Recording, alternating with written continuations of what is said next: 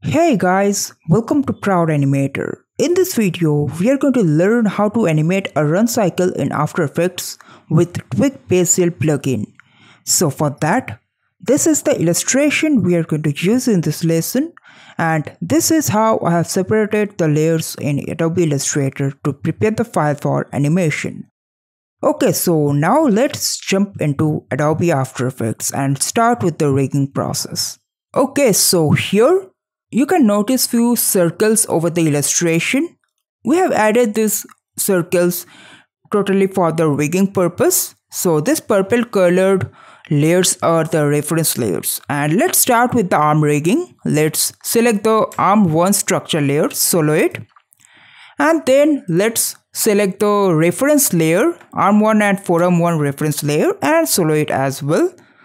After that, let's select this in order, arm and then forearm.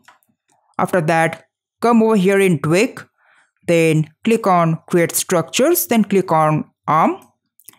Now you can notice that the structure layers are created exactly at this particular position. This arm layer anchor point is exactly at this particular reference, and then this forearm anchor point is exactly at this particular reference. And if we add any point over here for hand, then that would be this anchor point would have been repositioned over here directly.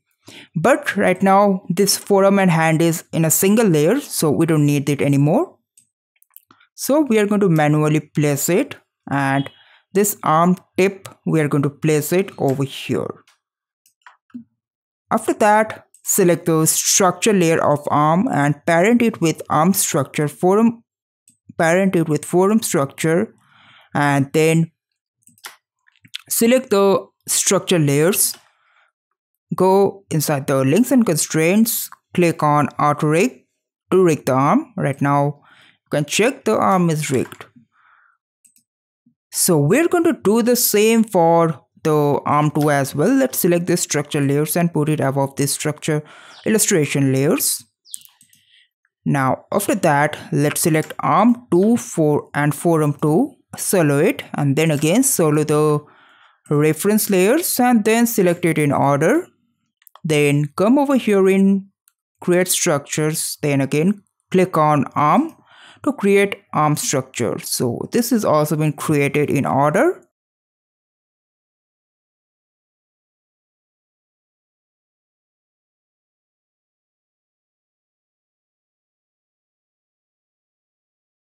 Okay, so the arm 2 is also rigged in the similar process. So right now let's unsolo it.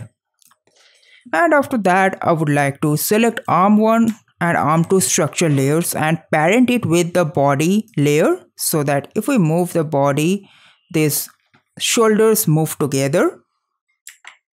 Alright, now we are going to select these arms structure layers, these hand structure layers, turn off the visibility and shy it out. Same with this one, turn off the visibility and shy it out, because we don't need to see these structure layers anymore.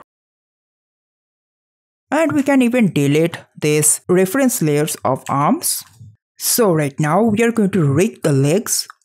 So let's select the leg layers and solo it, and also select the reference layer in the proper order and solo it as well.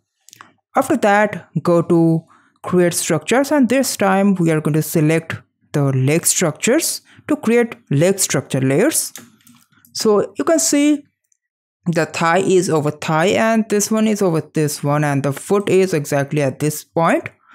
But we need to rearrange this toe because we haven't added any reference layer for that. After that, we are going to put this heel at this point. Let's select the structure layers and put it above this foot illustration layer, and let's parent thigh 1 with this one with this one, and this one with this one. Select the structure layers again and go to links and constraints, click on auto rig to rig it. Let's check the rig. Now if you see this kind of thing happening, that is bending in opposite side, you can fix it very easily. Just come over here in Effects Controls panel, select the controller, foot controller, and then under IK foot, you will get an option called reverse. Just tick it, and you are going to see that it's bent, the bending has been reversed. So now we are going to follow the same process for foot 2 as well. So let's select the leg 2 layers and solo out the layers.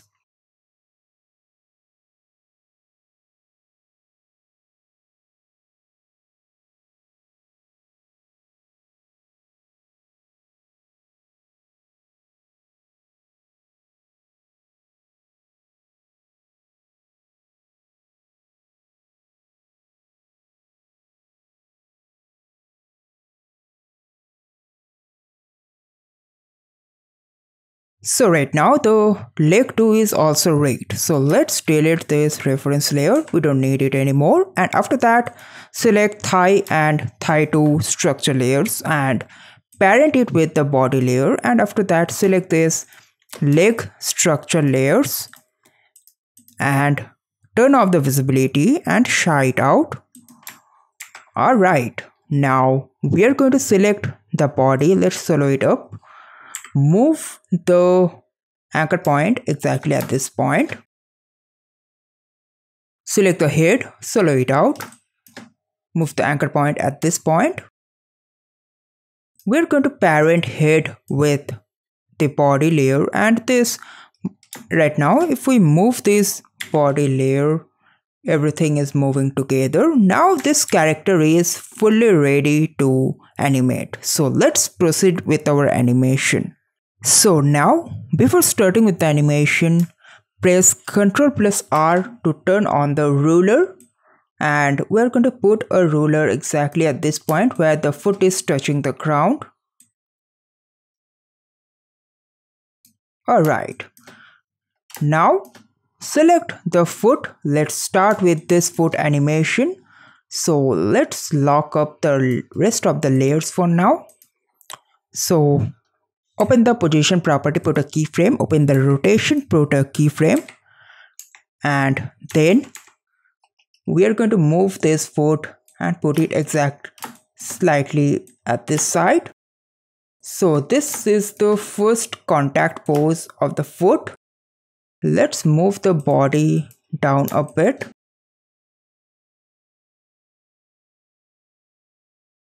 Alright. Now we are going to even rotate it in this side. Let's give it -25 degree of rotation. Let's jump on to next 20 frames.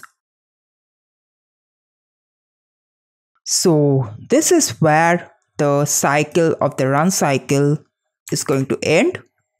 So we are in 30 frames per second and we have taken 20 as the whole cycle of the run cycle. So a typical run cycle takes around half a second. We have taken extra few frames for this one. Now after that, we are going to jump on to exactly at the middle. Let's jump on to next 10 frame, and we're going to move this foot at this side, and we're going to select it and move it above as well like this. And let's rotate it in this side. Alright, so we're going to rotate it even further. Now let's select the keyframes and simply erase it. So now let's jump on to in between these two keyframes. So let's jump on to next 5 frames, and we're going to split the dimension for this one. Let's erase the keyframes, and we are going to copy the y-axis value and paste it over here, and let's give it 0 degree of rotation. So right now you can see a smooth curve like this. Right now we are going to jump on to next 2 frames or 3 frames, and let's select and move it over here, somewhere around here, so that it is crossing this point. Let's jump on to the next previous one and let's give it a curve like this. So before that, let's move it even further.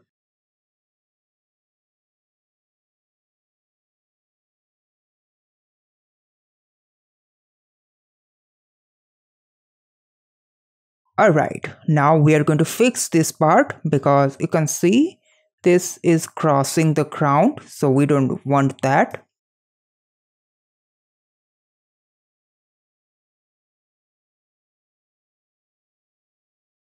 Alright, we are going to fix it over here as well. And here it is perfect. Okay, so from here, from exactly at this midpoint, we're going to jump on to next 4 frames. And then we are going to bring this curve down a bit and slightly round up so that it doesn't crosses the ground. After that, we are going to jump on to next 2 frames from here and let's pull it up a bit.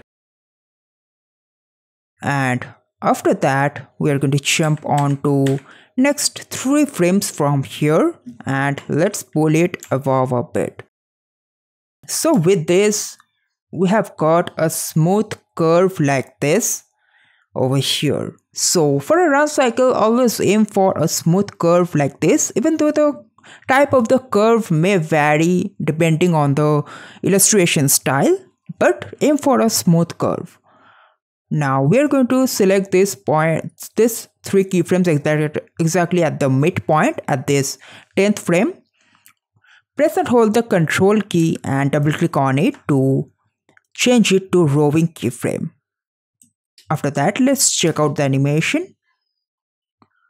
Alright, so now from here, after 2 frames, we are going to give it 0 degree of rotation so that it is flat on the ground. Now let's check our animation. Yeah, it's looking nice. So now we are going to put loop expression in these properties.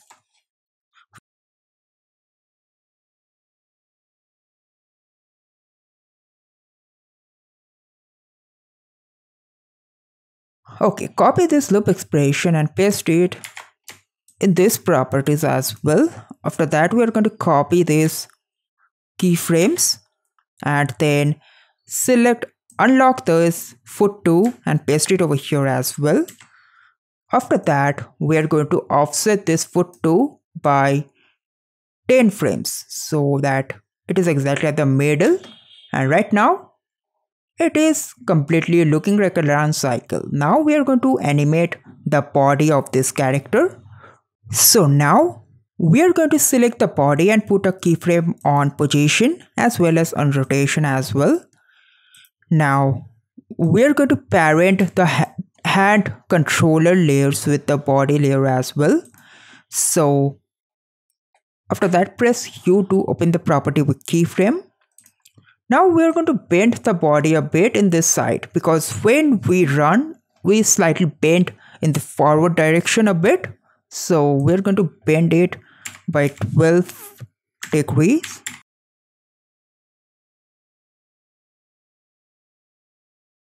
Alright, now after that, let's jump on to next 5 frame and pull up the body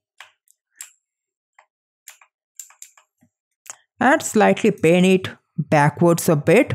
So let's bend it by 6 degrees and let's select the keyframe and erase it. Now after that, let's jump on to next 5 frames again and copy the initial keyframes and paste it over here. So let's copy the loop expression and paste it these properties and slightly offset it by 1 or 2 frames and even the rotation as well. Let's check our animation. Yeah, it's looking completely fine. Now we're going to copy these rotation values and paste it over here in the head. So we're going to change the head values a bit. In the midpoint, we're going to even rotate it more in this side. Now let's offset the keyframes of the head from the body by 2 frames and let's check it out. Alright, now we are going to animate the hand as well. So put a position on the hand keyframe at this point and then again jump on to next 10 frames. And at this point, we are going to move the hand this side. And at this point, we are going to move the hand this point as well. And after that, let's curve the motion path. So let's ease the keyframes and then let's jump on to next 20 frames and copy the initial keyframe and paste it over here. But when you copy a keyframe and paste it, you will see something like this. This curve gets reversed. So we need to manually fix it. Now after that, copy the loop expression and paste it over here in position. Copy the keyframes. After that, select the hand tool, open the position property, move the playhead at this point exactly at the midpoint at the 10th frame and paste it over here. So right now the hand is also animated. Alright, I think we can change the hand position a bit. It is looking a bit odd. And let's jump on to next 5 frames and let's make it straight a bit. After that, again, jump on to next 5 frames. Make this straight. And then copy the initial keyframe and paste it over here and let's fix this motion path. Alright, now let's copy this keyframes and paste it over here. This keyframes is going to replace that one. Right now it is looking better. Okay, so like this you can animate a run cycle in After Effects with Duik Bassel plugin. So do try it on your own and do let me know if you have any doubt regarding the lesson. So that is it for this lesson. If you liked it, then make sure to hit the like button. If you have any doubt regarding the lesson, make sure to comment down. I will be happy to help you out. And if you are here for the first time, make sure to subscribe the channel and hit the bell notification button to stay notified for all the future updates. Until then, goodbye.